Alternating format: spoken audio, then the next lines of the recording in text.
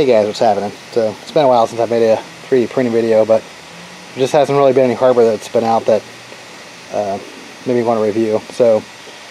But what I did is when I installed my Trinamic 2209 drivers, I forgot to turn down the current, and my stepper motor, my extruder pancake stepper motor, was getting super hot. So typically for these little pancake motors, I usually like to give them about 500 milliamps, and the default is 800. I'm running Trinamic 2209s in this one and 2208s in this, and they're in UART mode, so I can control this directly from Marlin. But so if you didn't have Marlin to control these things, then you'd have to, hook up and you'd have to turn that little trimmer pot with your multimeter. There's other good videos on this, but if you're running a main board that doesn't actually have the external steppers on this, like this, stepper drivers, then there's really no way to control it. You can kind of control it in Marlin sometimes, but it's not, you need like a better stepper motor. But since I'm actually running my, I'm running serial mode, I don't have to use these pots. Let me show you real fast and a couple of different ways you can control this. And this is my little Marlin screen. So if you want, I can't stand these color screens. They don't interface directly with Marlin. So if you want to interface directly with Marlin on a screen, then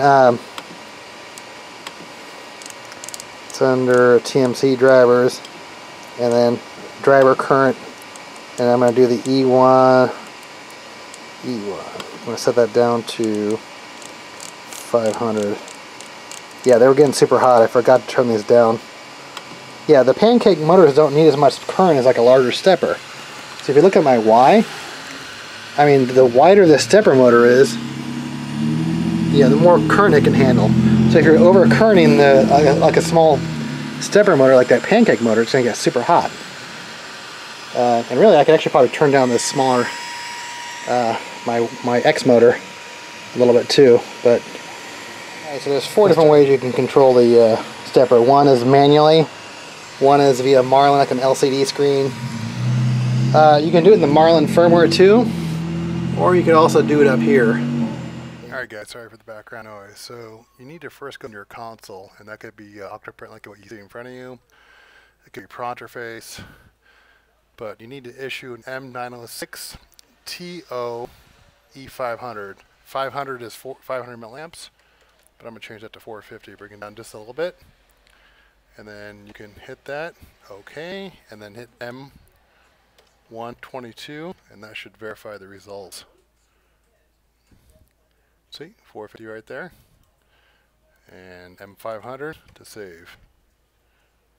Alright, so the last place to change the current would be in your Marlin configuration when you're compiling the firmware.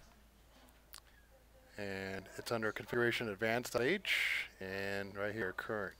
So you have to find your TMC driver, whatever driver you have, and change the current here and compile it and upload it.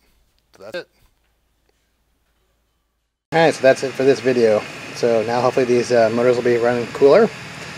And one of the reasons why you don't want to actually have these things running hot is that it prematurely wears out the bearing. And you're also transferring a lot of heat to this thing, and it's called thermal expansion.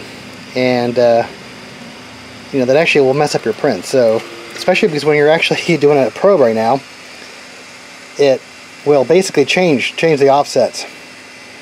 So yeah, you definitely don't want that. It's definitely will mess up your stepper motor. I've actually burned out a couple before like that. When I first started out, just running the thing super hot. I didn't know a way to turn down the current.